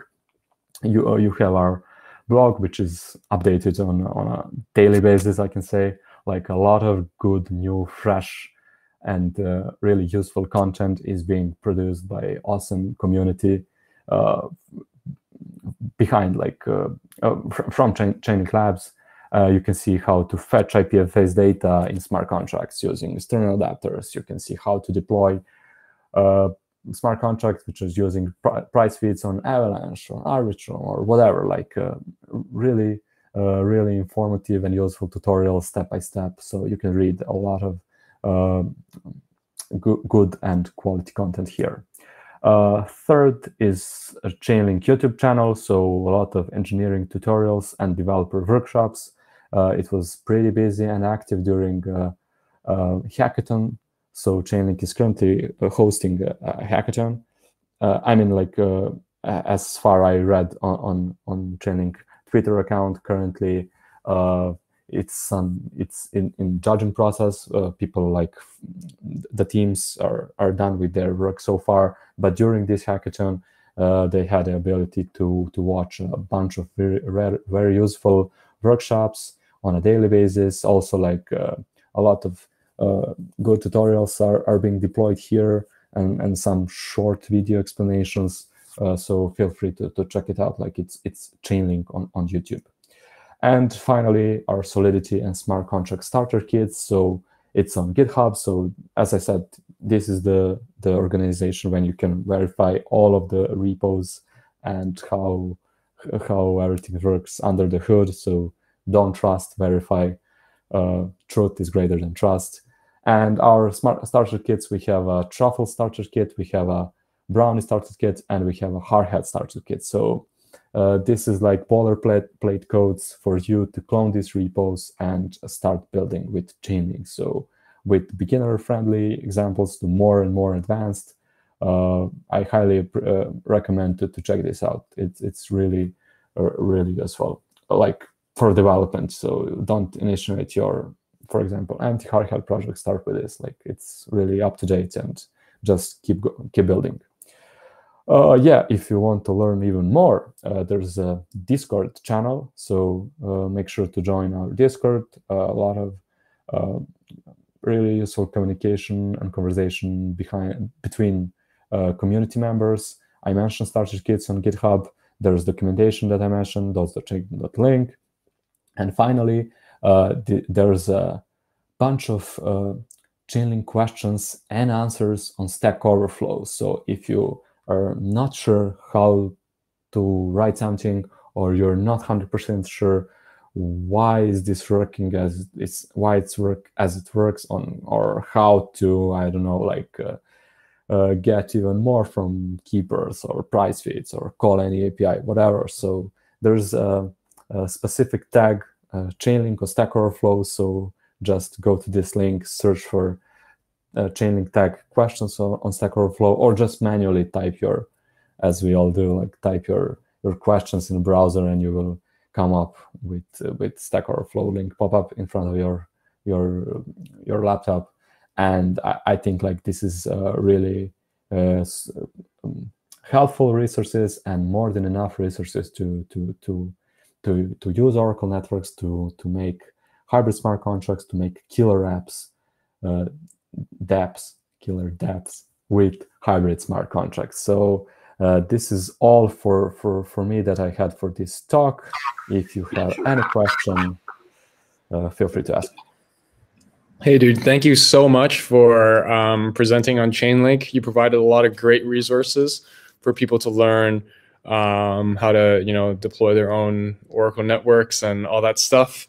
Yeah, thank you. Thank you for providing the resources. Thank you for giving us the demo. And what is it here? Yeah, Chainlink, decentralized Oracle networks. It seems like such critical pieces of infrastructure for Web3. So definitely always nice to learn about about Chainlink. So, okay, we have one question from the audience, and then we'll go to a short lunch break. But first of all, the first question: what are some other use cases for Chainlink besides DeFi that excites you most?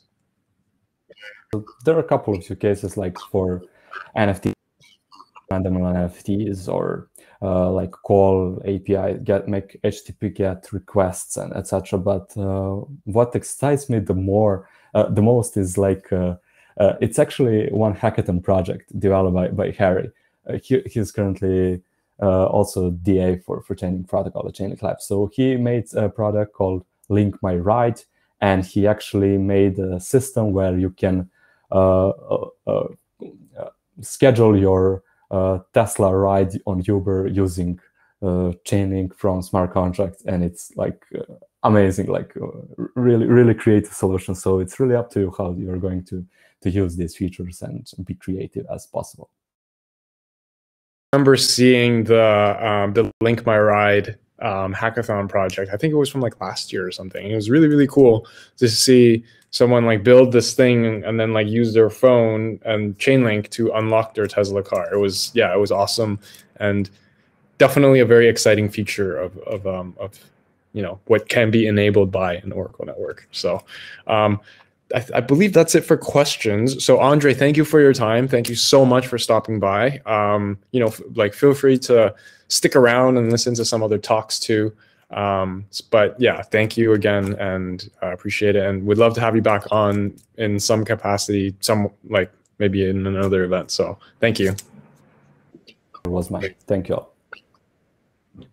Okay, folks, that concludes the morning session of CSCON 1 Day 3, the final day of the Web3 extravaganza. We're going to take a short break. I need to eat lunch. I'm so hungry right now. So it'll be 15 minutes. Lion, I'm so sorry. I promise we'll get to you.